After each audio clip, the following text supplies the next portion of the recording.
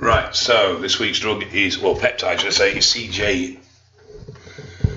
cjc1295, also known as DAC GRF, GRF129, or GRF mod 129. It's a growth hormone releasing hormone, GHRH. It's also regarded as a GRF, growth hormone releasing factor. Now, it increases growth and IGF-1. And a single dose has shown increases of between 2 and 10-fold of growth and 1 and 3 of IGF-1.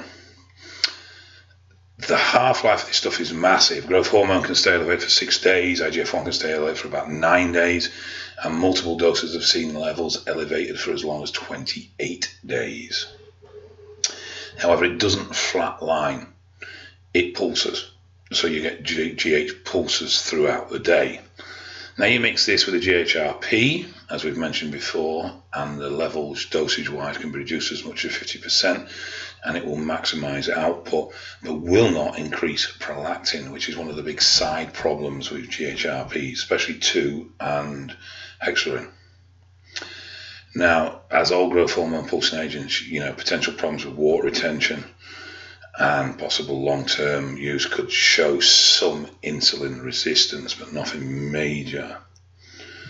Now, what's also been found is that elevation is not linear. So a dose of 100 micrograms, if you increase that by 100%, you're only going to get a 50% yield. If you increase it by a further 100%, so we're talking 300 micrograms, you'll get a 25% increase yield. So as you increase the dose, the yield decreases in its increase, if you know what I mean. So, a bit like gear in a way. As you bring the dose up, the peak actually curves the over. So there isn't really much point taking more than 100 micrograms because you're going to have to take a lot more and you're not going to get a lot more bang for your buck to maximize. Ideally, you'd look at taking 2 to 3 doses a day. That would be the perfect scenario. But 100 micrograms is more than enough. Any more than that, you're just going to be wasting the drug and it's pointless.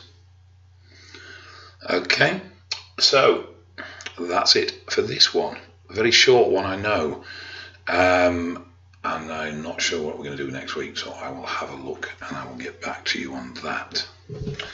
Take care, speak to you soon.